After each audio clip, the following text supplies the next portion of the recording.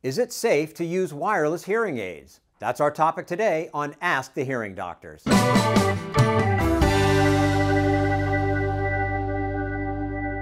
Hi, I'm Jim Cuddy, and this is Ask the Hearing Doctors, and I'm joined today by Dr. Travis Stehauer, Doctor of Audiology with Hearing Doctors, the Washington, D.C. area's highest-rated audiology practice with over 1,500 five-star reviews. Travis, great to see you. Nice to see you.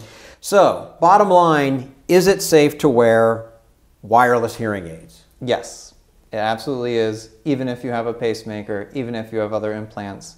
If for some reason you have something unusual and your doctor has told you to be careful about it, maybe double check before you get them, but for the vast majority of people, it's completely safe. You can wear them all day and it's not going to be dangerous. Now, of course, the technology, it's Bluetooth technology.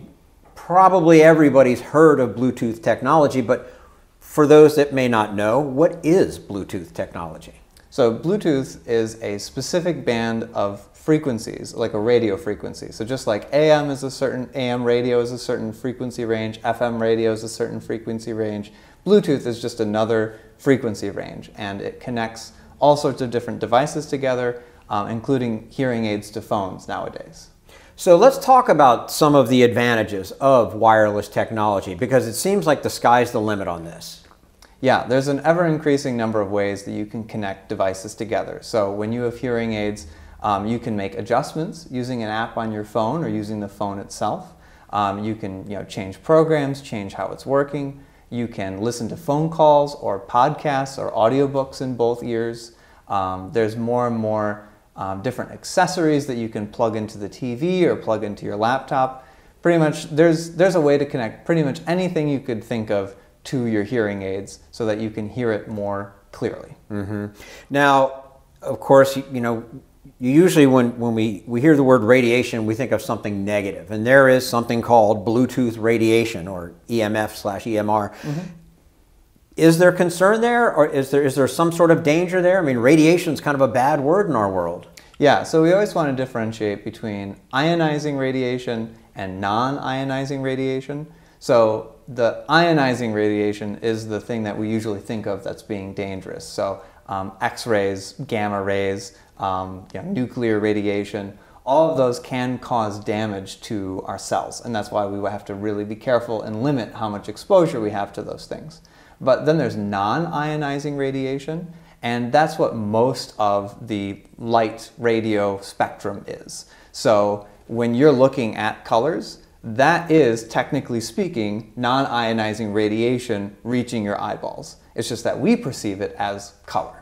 So radio frequencies of all different kinds and light are all types of radiation. The wave is going from whatever it is, to you and to your eyes. And so what type of signal is emitted from a Bluetooth hearing aid? Yes, so the specific frequency range is 2.4 gigahertz, and that's what a lot of different devices use to communicate to each other, and it is, in any study that's ever been looked at, deemed completely safe at pretty much any exposure amount.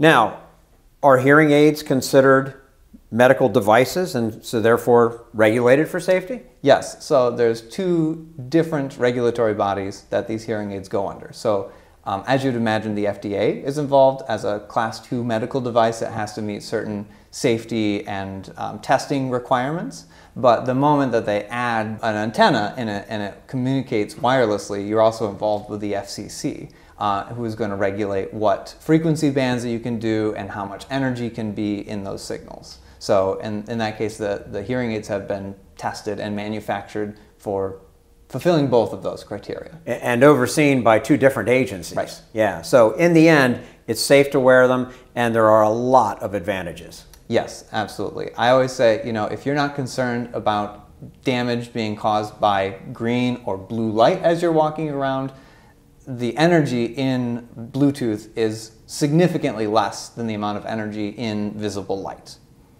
And there you have it. Travis, great information. Thanks as always for being with us. Absolutely. If you're in the Washington metropolitan area and you'd like to schedule an appointment with Hearing Doctors, click the link in the description or visit hearingdoctors.com.